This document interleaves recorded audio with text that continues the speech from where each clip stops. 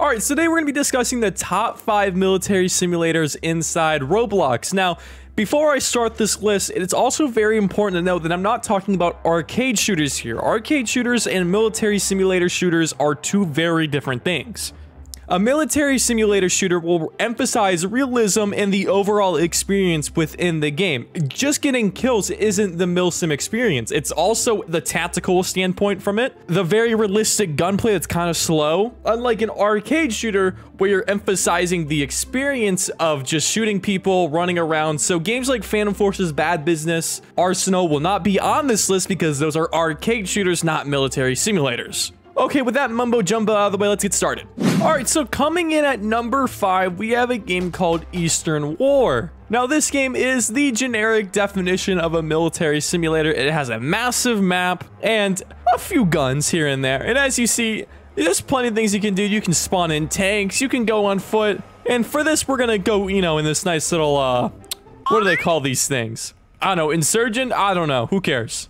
And just like in any other military simulator game, they have points that you have to capture, and I'm gonna so kill this guy. What are these guys doing? I don't think they realize I'm the enemy. But yes, military simulator games like this can be judged by the slow combat. And, oh, I can shoot him under the car. Give me your feet. Give me your feet. Uh-oh. Oh, no. Oh, no. I got one. What are you aiming at? Oh, come on. Come on. Got 2, got 3. Oh my god, I'm insane. But yeah, that's about a perfect representation of what this game's all about. Essentially, drive around, capture points, and shoot people. It's pretty fun. It's pretty casual. It's pretty cool. So let's go ahead and move on to the next game. So this next game we have is called Blood and Iron, and this game is a military simulator, but it's actually a Napoleonic era warfare. So you have the muskets, the flutes, the teabagging in their spawn, you have everything. But this game is probably the best Napoleonic era game out there because it's one of the only ones. So yes, well, this is not realistic whatsoever. It's still pretty cool that people do have to communicate and, be a team. Oh, and just like that, peace is all over now. Look at them. Look at these soldiers fighting each other. Aren't they so adorable? As they're skirmishing it out, let's go ahead and move on to the next game.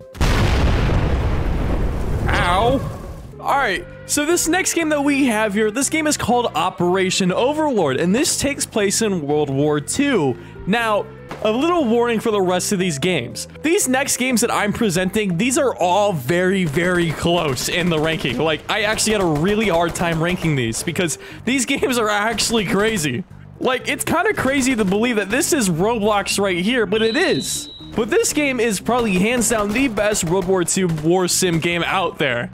But what I like about this game is that this game kind of accurately displays the slow-paced fighting inside World War II and also makes D-Day look like a more than just a one-sided battle, unlike most games. It's one of these type of games that if your team is really good, you're gonna win the game.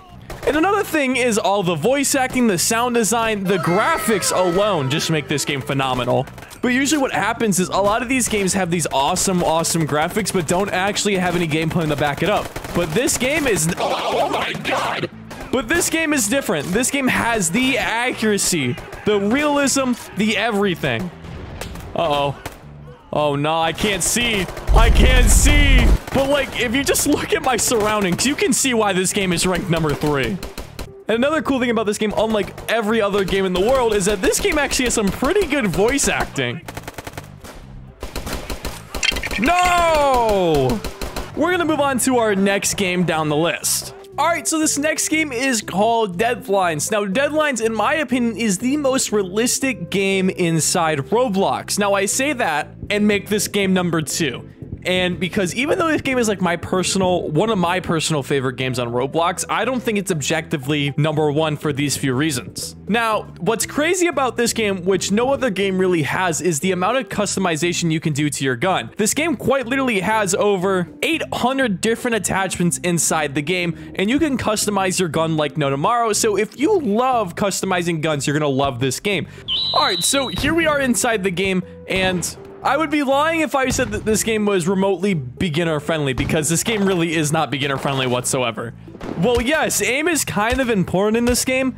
I feel like positioning and just knowing what your gun does and what situation your gun's gonna be in is way more important than actually aiming in this game. But everything about this game was very, very carefully made. From the guns, to the movement, to the absolutely amazing sound design. This game has it all. Okay, is he gonna die? Oh, I got him! No, I did not! He's still alive! No! Oh. Now, coming in at number 1, surprising to absolutely nobody, because everybody knew this was going to be number 1, this game is called BRM5, and this is the greatest mil-sim on Roblox, period. Now, it might not be the most realistic military simulator out there. This game truly does have some really good stuff about it. The biggest thing is, unlike every other military shooter game where it puts you a player versus player, this game puts you against player versus environment. Now, it does have a player versus player game mode, but that's not really the main focus. And there's plenty of things you can do in this game. You can go do raids, you can do quests, you can screw around on vehicles, you can fly planes, you can do an A-10 Warthog, you can fly a helicopter. There really is nothing you cannot do inside this game besides maybe, I don't know, hardcore drugs. But that's besides the point. Oh no, I might have messed up. Hey, excuse me, good sir. Good sir, relax. But as you see, you get money for killing AI, and there is a lot of them. And, you know, the AI, in my opinion, is pretty well written in this game. Oh my god, I am like, more vitamins, please. Flintstone gummy, save me. I would say the AI is reasonably well written, unlike most Roblox games where they kind of just stand there. Like, this game has, you know, they lean, they follow certain routes, they work together. It's easy for literally anybody to play this game. They offer free private servers, and it isn't really confusing unlike Deadlines. So even though Deadlines is more realistic, this game takes number 1 because it's more beginner friendly and way, way more ambitious. Okay, well, apparently, our hostage is literally God. So yeah, that was my list. Let me know what you think in the comments if you agree or disagree, or if you have games that you think I snubbed. Anyways, guys, I hope to see you guys in the next one. Let me know what I should do next. Bye-bye.